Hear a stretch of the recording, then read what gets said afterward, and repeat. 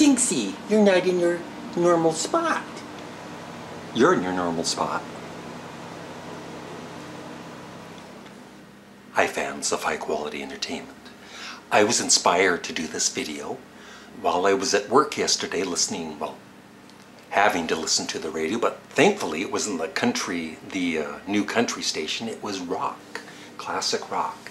And I heard the song Street Fighting Man by the Rolling Stones. And I started thinking of this album. It's the very first Rolling Stones vinyl album I ever had as a kid. And so this is the album that got me to actually really like the Rolling Stones.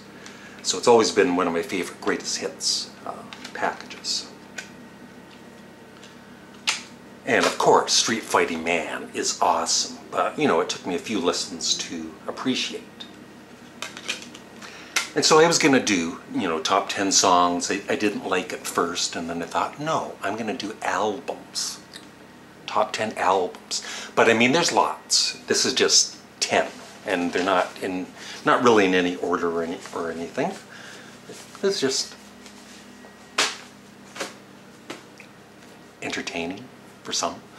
And I would love your thoughts in the comment section below on some albums that on first or second listen you might not have hated, but you just didn't connect with the album and you thought, oh, it's not as good as their other ones.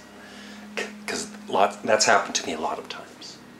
So here we go, 10 albums that I did not care for on first or second listen, and I grew to love the albums.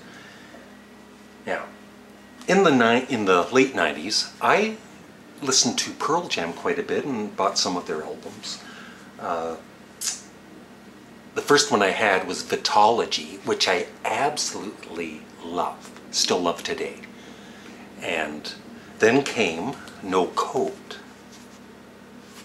And I just did not like it. And I remember my nephew didn't like it either. And he was a Pearl Jam fan. But in time, we both grew to really appreciate this album. And along with Vitology, well actually there's like 3 albums by Pearl Jam I basically love the same. But so many great songs on this. I think my favorite is In My Tree. And Present Tense, Mankind is awesome. Around the Bend, Who Are You? Just great, great songs. And then after that came Yield, which I loved right away. And then after that, Binaural, I can't even pronounce it, which was good, but kind of disappointing after Yield. And then I just lost interest in Pearl Jam. There's Backspacer, Lightning Bolt. I just never connected with those albums. Maybe I should re-listen at some point and reevaluate them. But Pearl Jam, overall, is a great band. I highly respect Pearl Jams. I highly respect Pearl Jam.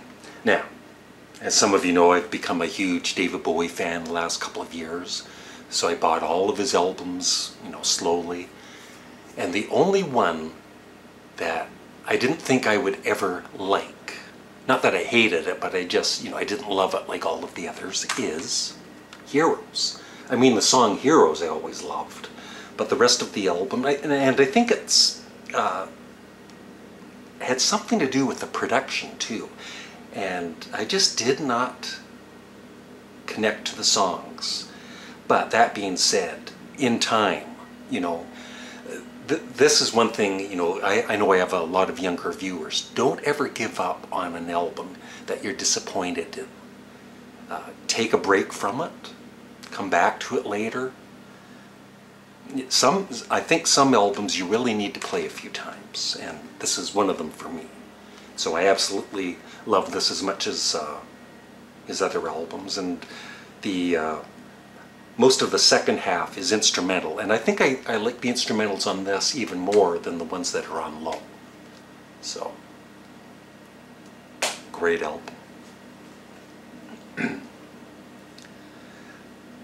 I was really, really disappointed in this the first time I heard it. I had bought their third album. The first one I bought was their third album, which I absolutely loved. I became a fan. I bought their second album, which I was really impressed with, and then I bought their debut album, Blue Oyster Cult, and I did not like it. I might have even hated it. But in time, it took a few listens, but I love it as much, if not more, than all of their other early albums. And Spectres and Mirrors I even love more today than I did when they first came out. So some of these, you know, for you viewers that watch most of my videos, you've heard me go on and on about some of these, but some of you haven't. I've always been a big Black Sabbath fan with Ozzy, but their last two, Never Say Die and Technical Ecstasy, I just thought were mediocre, but I was wrong. I bought the remastered versions of both albums, and especially this one. I think I love this one a bit more than Technical Ecstasy, but all of the early Black Sabbath albums with Ozzy I absolutely love now. And A Hard Road, I know I think I did a top 10 list recently on Black Sabbath, and that was my favorite song, and I think it still is.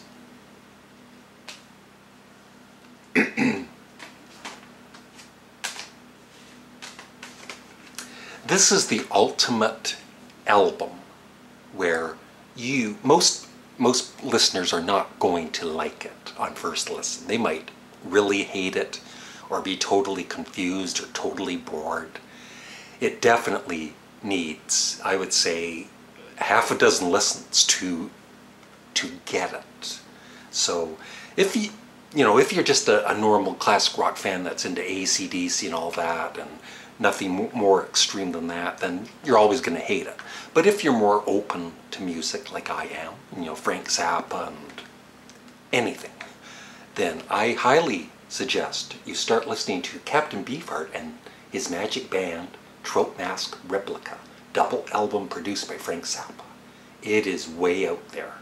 But the music is just so, it's really hard to explain, but the music is just so different that you have to program your brain to listen to it, and then you will connect to it, hopefully. Once again, I've always loved Yes, but I've become a huge fan in the last 2 or 3 years. And once again, the only album that I could not get into was Going for the One.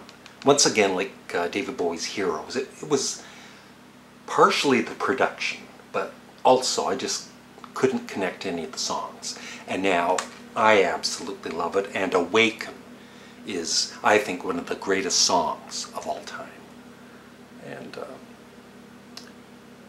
but all the songs are great. Going for the One, Turn of the Century is beautiful, Parallels, Wondrous Stories, and Awaken.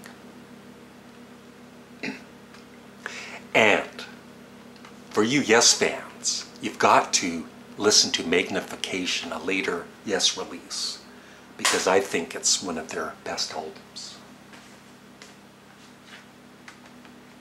Huge fan of this band, and when this came out in 1971, yeah, 1971, do you ever buy an album and it's like you don't like it, but you try and convince yourself that you're enjoying listening to it? That's the way I was with Grand Funk's Survive for years and years and years. It was not my favorite Grand Funk album. But in the last year or so, this remastered version from a few years back, it is, I think it's my favorite Grand Funk album. So it just kind of shows you, I'm just trying to show you young people out there, don't give up on music. If you listen to an album and you don't like it, that doesn't mean you're going to always not like it. And they do a killer version of Gimme Shelter. Check it out on YouTube right now. after this video is done. And I've talked about this artist a lot lately, and I've known of him for over 50 years, and I've checked out a bit of his music and it just didn't interest me. And then I don't know what made me do it, but I just thought, you know what, this is regarded as some kind of great masterpiece. I'm going to buy the album and I'm really going to listen to it. And on first reel, you know, all the way through, because like I said, I sporadically listened to it and not liked it. Astral Weeks, there's times I think it might be the best album ever recorded. That's how good I think it is. So, and then I never knew I knew he sang, I had a brain fart. I knew that he sang Have I Told You Lately That I Love You? And I know that he's a songwriter, but he also sings cover versions of songs. But I never knew he wrote that. And I'm going to be buying more and more Van Morrison albums.